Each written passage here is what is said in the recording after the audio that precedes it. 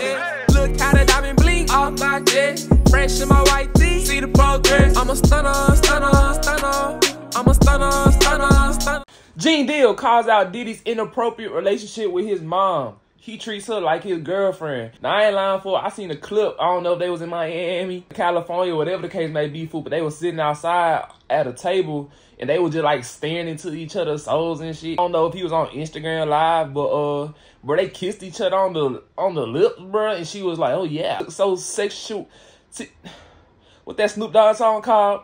Sensual Seduction. On God, fool, after, bro, he kissed her.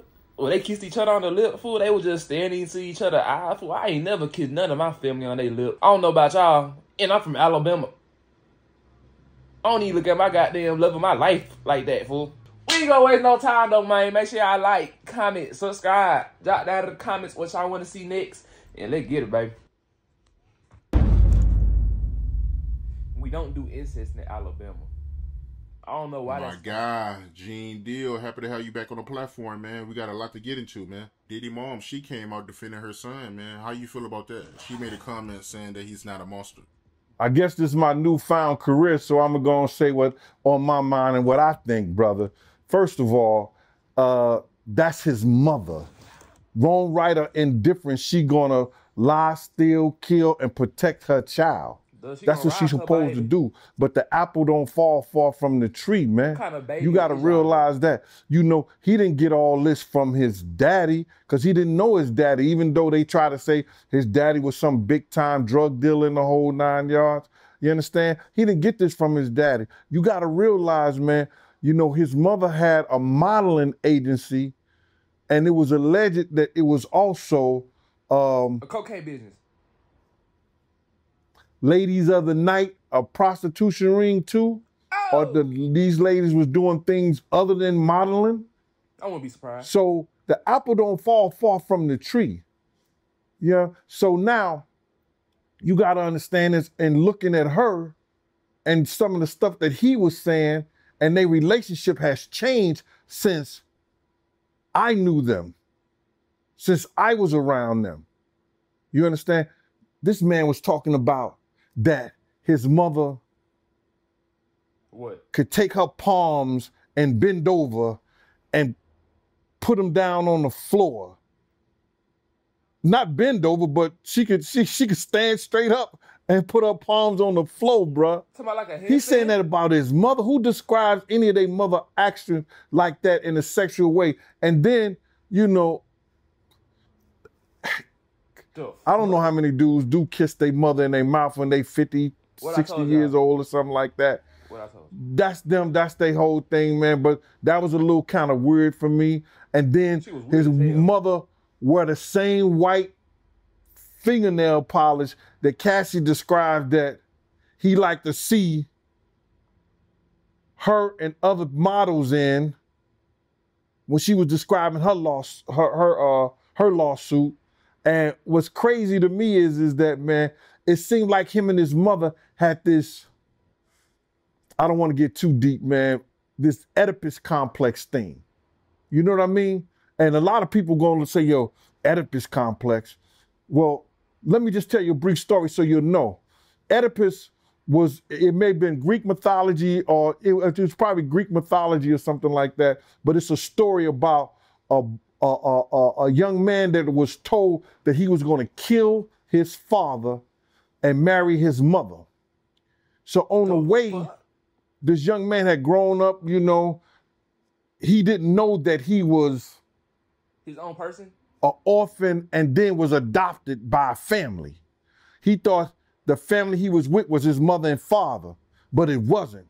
So on the way to this town, he gets into an argument with this other man and he kills him. He kills that man.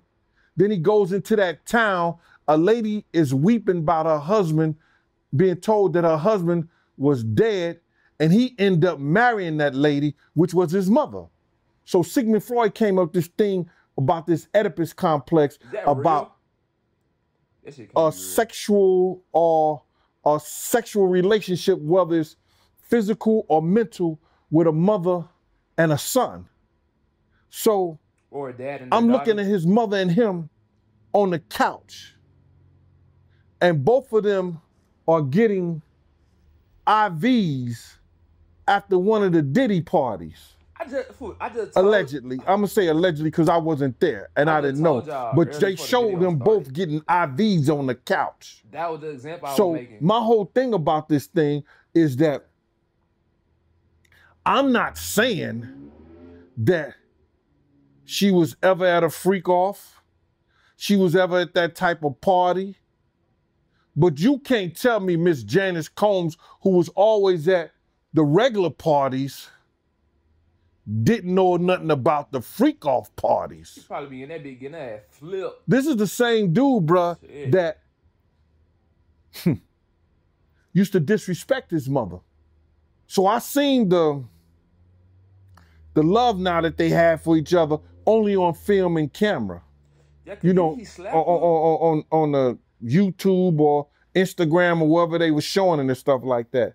But this the same guy that Kirk Burrows once told me he slapped his mother. And I told everybody, had I known he slapped his mother after I told Kirk Burrows, Kirk told me after I had straightened his ass out for cussing his mama out.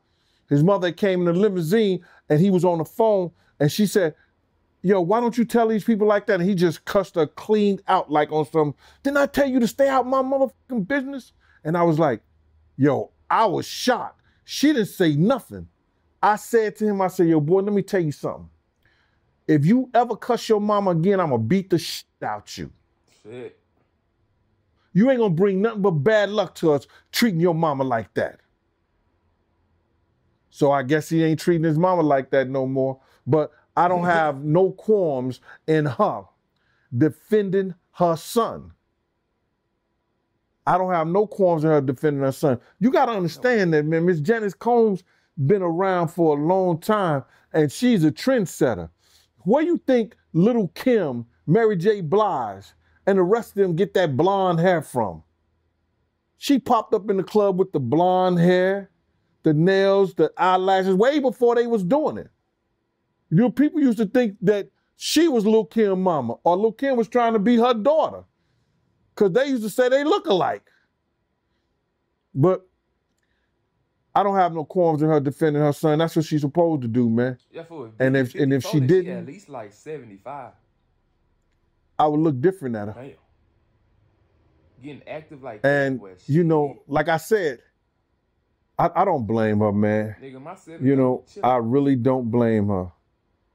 I remember a time like, and this when I stopped working for Diddy, is that we was in the office and she's just come at me, and it wasn't in a way in which you do and a person that's there to protect your son.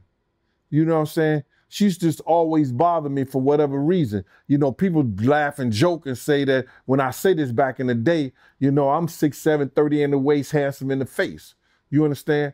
She used to come at me a certain way that it made Puff real mad this particular day.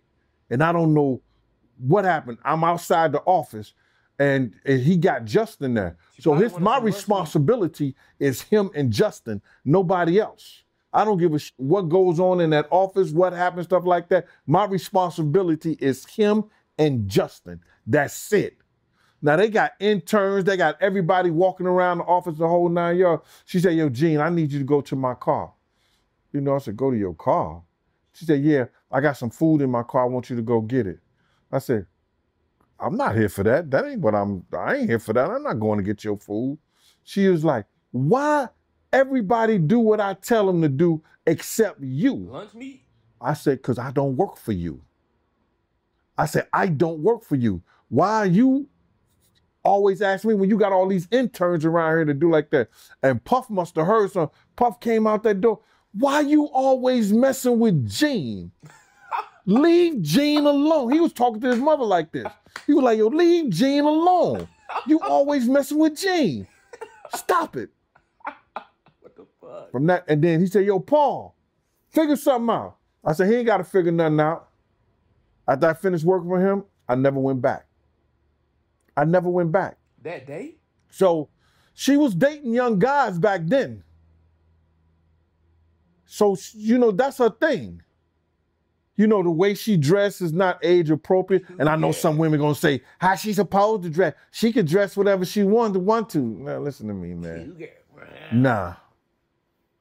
I ain't gonna have my mama around my friends or nobody with some come me draws on and talking about, you know, she my mama.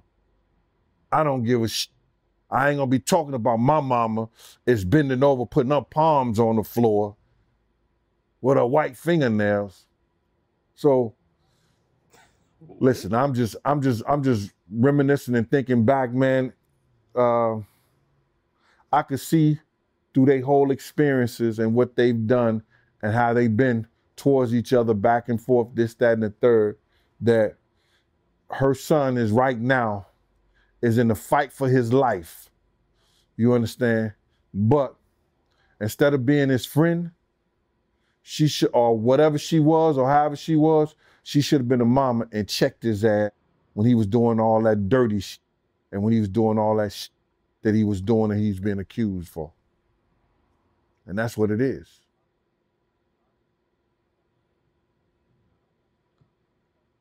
Damn. Well, that was something different, fool. Y'all let me know what y'all think about that down in the comments. I'm appalled. I'm astonished. I'm astounded. I'm not even on earth right now. That's it for this video. Make sure y'all like, comment, subscribe, man. Drop down in the comments what y'all want to see next. You can go stream me and mine out now everywhere. Bye. STAKT. See y'all next video, man. Big brr. Look how the diamond blink off my chest. Fresh in my white tee. See the progress. I'm a stunner, stunner, stunner. I'm a stunner, stunner, stunner.